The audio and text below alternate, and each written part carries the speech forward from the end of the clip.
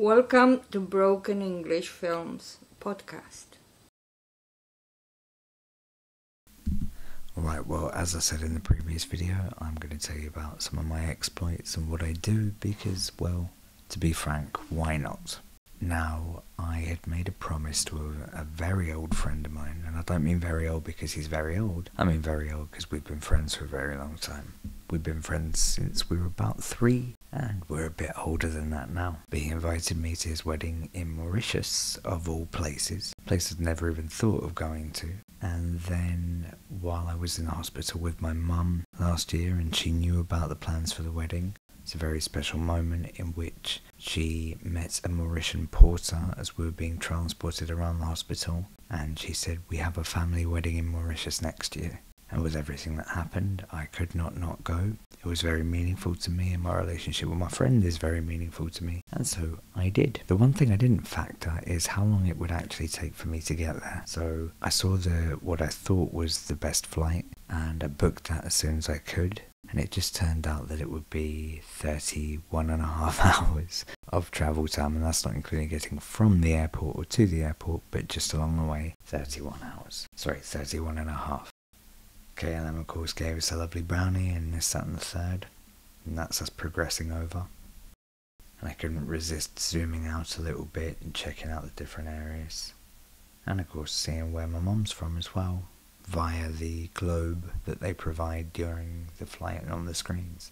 You could tell by me taking one too many shots, that's what I was looking at. So there's a plane going around over my old haunts in London, and looking back at Bratislava and Trnava before I arrived in Amsterdam. Now when I got to Amsterdam, I found that I would have 5 hours to kill.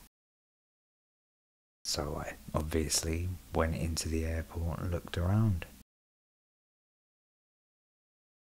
You found your pancakes being peddled, you found your Dutch kitchen being peddled. And Dutch food gifts with a great looking old man in the middle. Lots of character. And then every time I pass by a kiosk or a Starbucks, I want to take a photo because I don't really want to spend a lot of time looking at it while I'm there. But this is what Starbucks had to offer in Amsterdam. And of course their McDonald's are very, very famous from a certain movie named Pulp Fiction. But unfortunately they didn't have beer on offer on the kiosks. I was a bit disappointed because you can buy a glass of beer according to Vincent Vegas. It had been about 27 years since I'd been there. The last time we were there was when we were en route to Chile and Bolivia in 1996.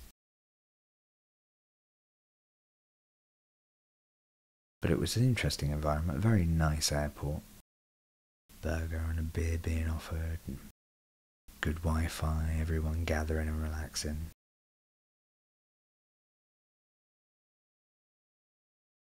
And some weird man there. I really like this orange soap, smells good, so I had to take a photo of that. And the reviews of the toilet cleanliness as well.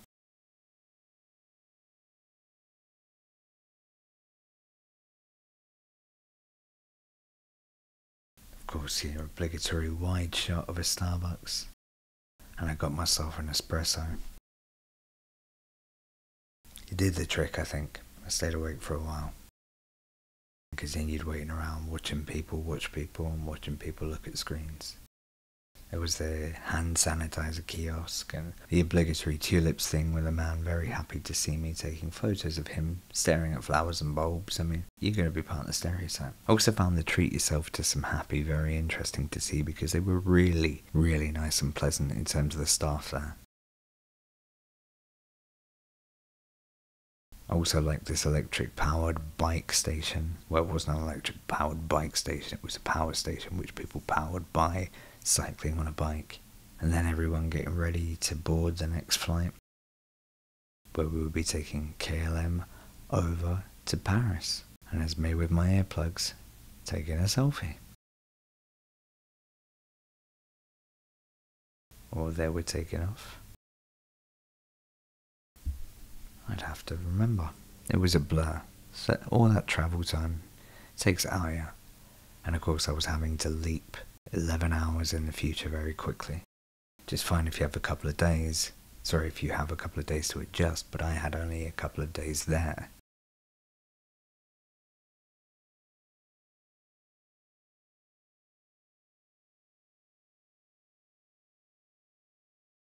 Got to come up with the cheese stereotypes for the Dutch, with their mini cheddars.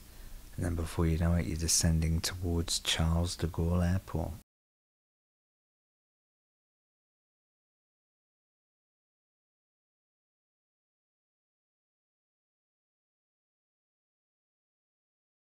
I don't know if that ended up, well, I doubt that was the Air France one afterwards, but that's a pretty good zoomed in image of him. That was just only in the camera, and then that was the plane that I had taken. You can see the light slowly starting to fade, but also I'm messing with the camera's brightness to be able to try and capture what I want to in terms of the image.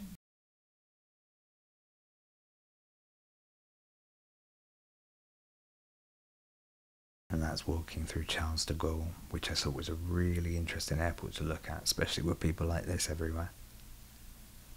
I love the way the stone goes there. And everyone continues working, as if that's the only driver in life. I didn't end up getting the app, but, you know, I got by.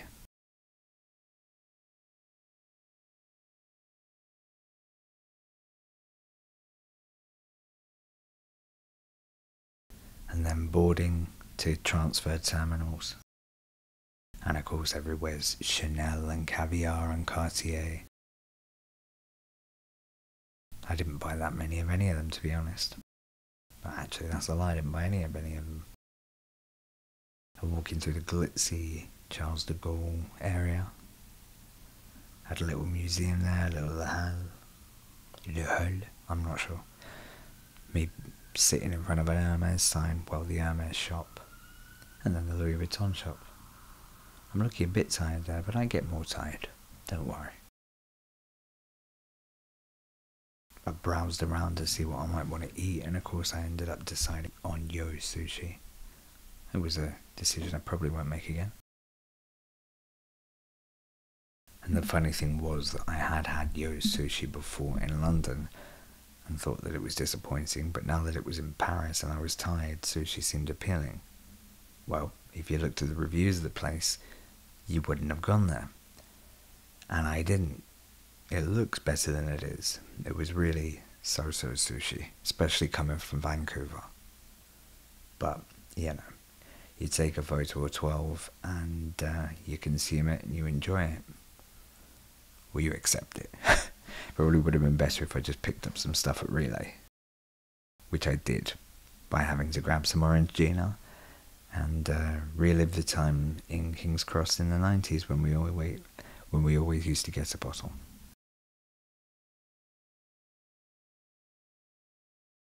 Heading down to board the Air France plane to Mauritius now, which everyone was eagerly waiting for. And there's some shots of an engine or a propeller. And there's a certain someone.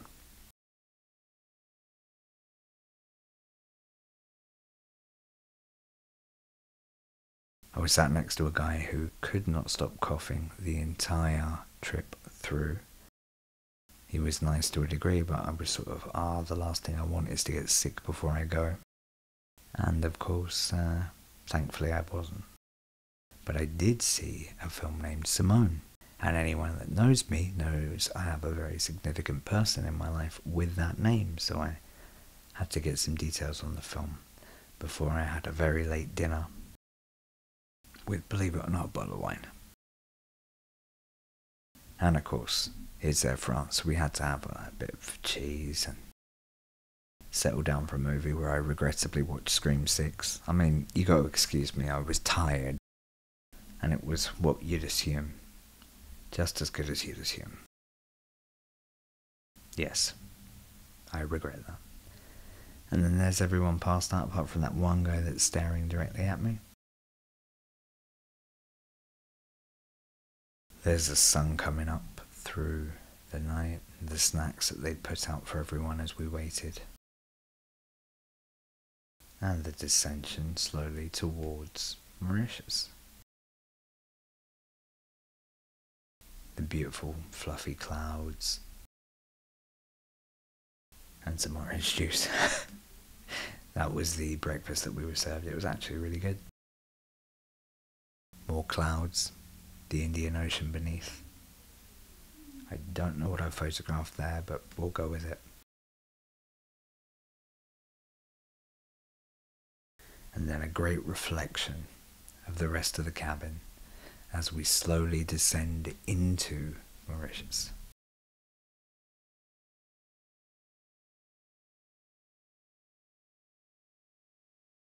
There's me taking more photos of the screen so that I can narrate to you about looking at a screen of a photo of the screen.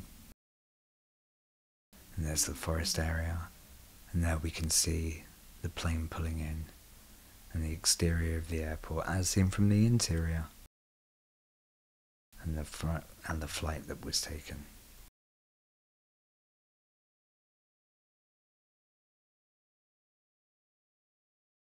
So just going into Mauritius and then filling out the forms to declare I am healthy, hoping I am because there was a guy coughing and spluttering next to me, and then seeing the fauna on the wall, at the beginning of feeling like you're in a tropical environment.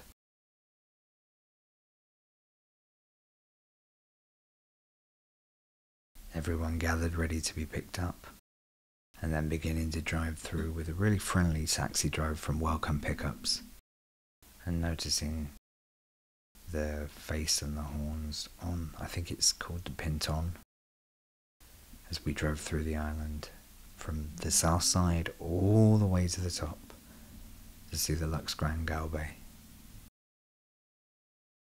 It was very, very tropical in its feel, in its look. Cacti on the side of the road. And then the Lux. I've never been anywhere like this before. But if you see any materials of what it looks like, it is real. It looks exactly like that. It's that tropical. It's that special. There's a special price tag on top of that, but it really is great. So I got served this welcome drink, and I was going to have the rundown of what it was like. Got into the room. There's my name. There was my bed. I think they thought I'd be there with someone, but I was by myself. And there's the layout and the look of Mauritius itself. That type of water. That type of a setting. All for my oldest friend's wedding.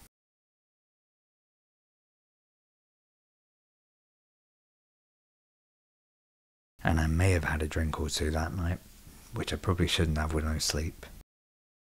I remember as soon as I got there and I met with my friend, we started having a bit of whiskey, or I started having a bit of whiskey, and before I knew it, I wasn't as clear-headed as maybe I should have been.